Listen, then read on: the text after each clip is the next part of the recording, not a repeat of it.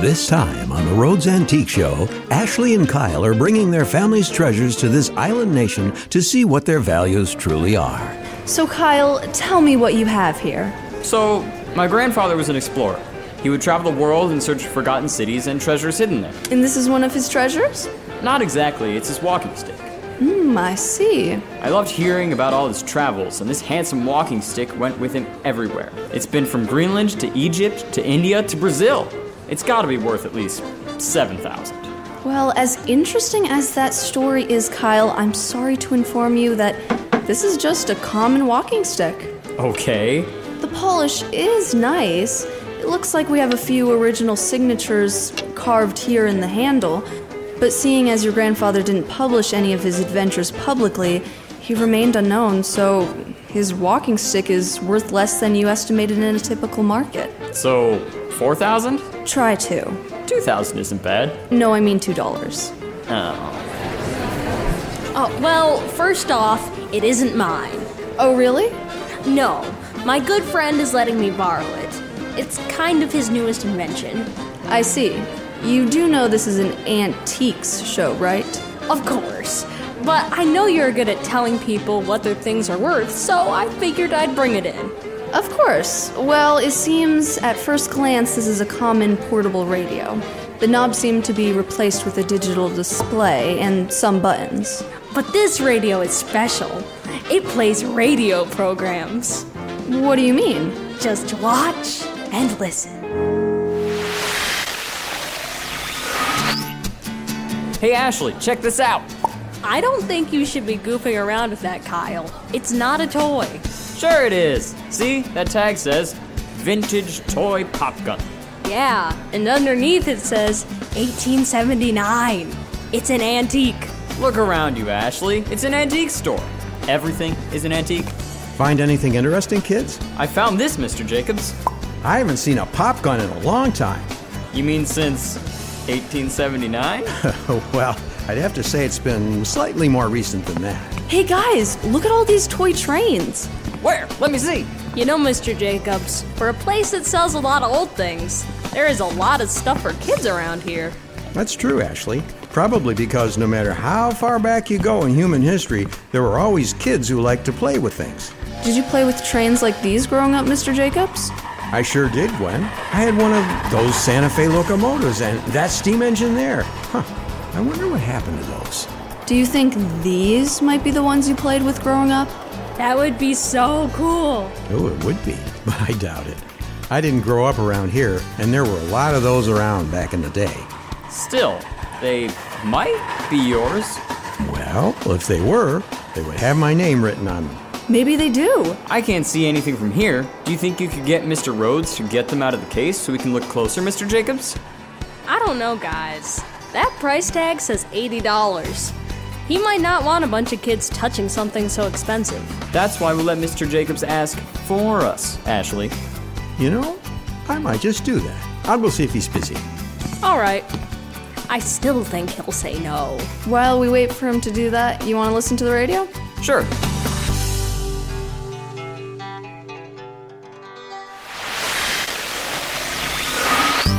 No luck, Mr. Jacobs? Not yet, Ashley. He's talking with some customers about a pump organ. I can wait.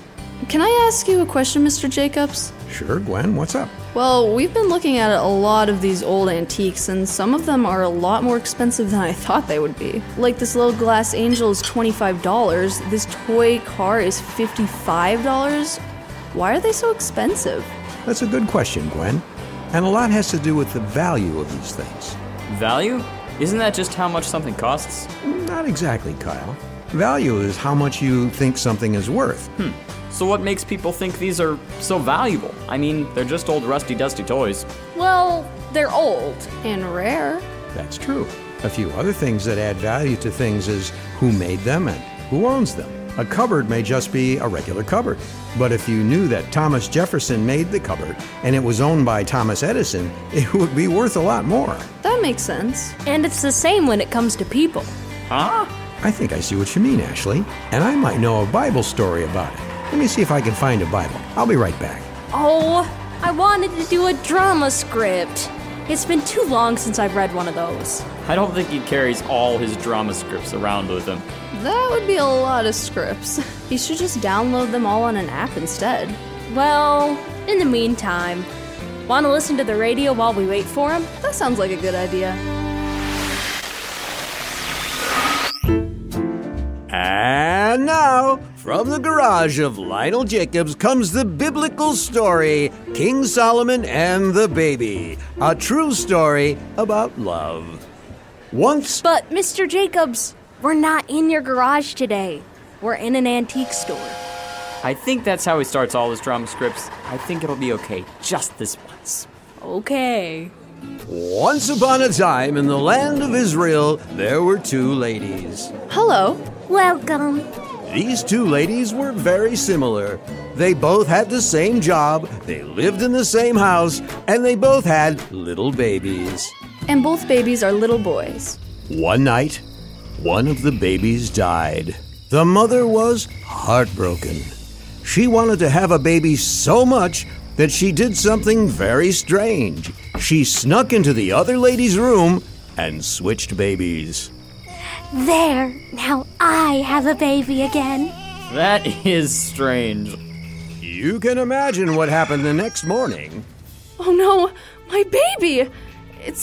Wait a minute, this isn't my baby. Good morning, friend. How is your baby this morning? This isn't my baby, it's your baby. You switched them in the night. I don't know what you're talking about. The two argued all morning and then decided to take this matter to the king. The king? That's right.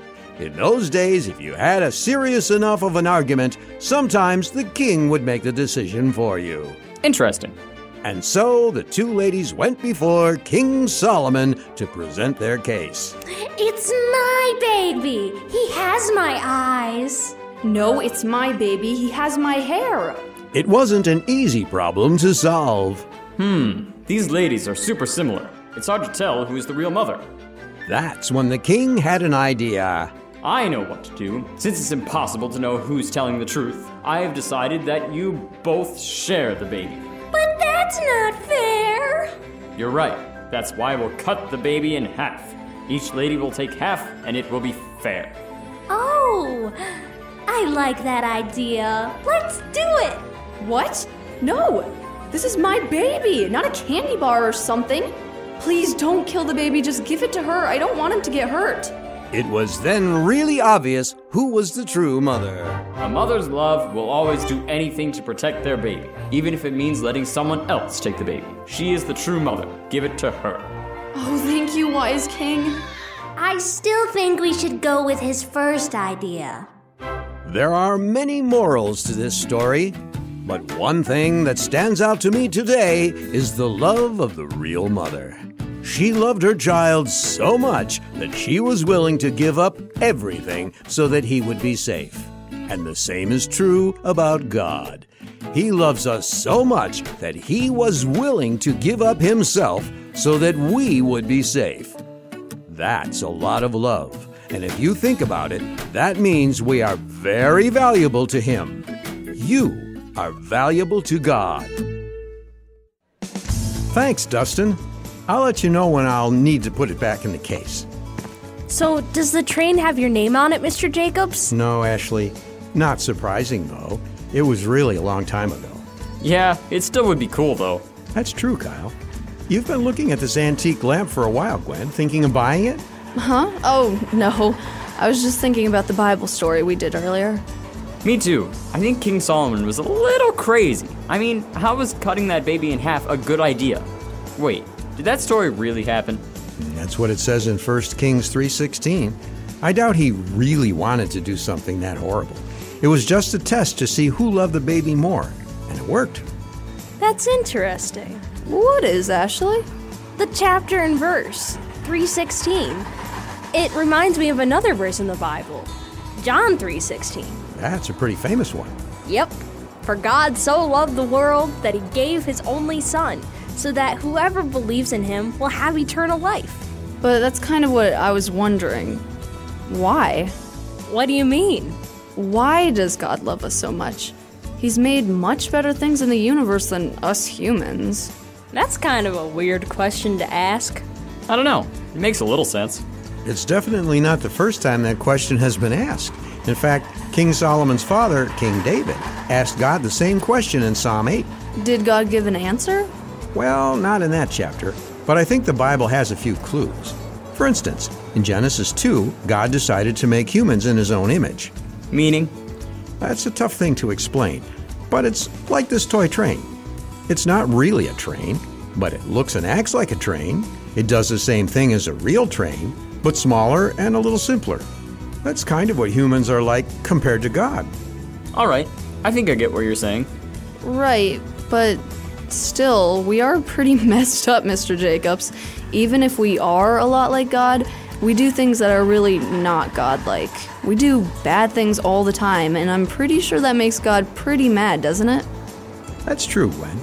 But in Ephesians 2, it tells us why God still loves us. His incredible mercy.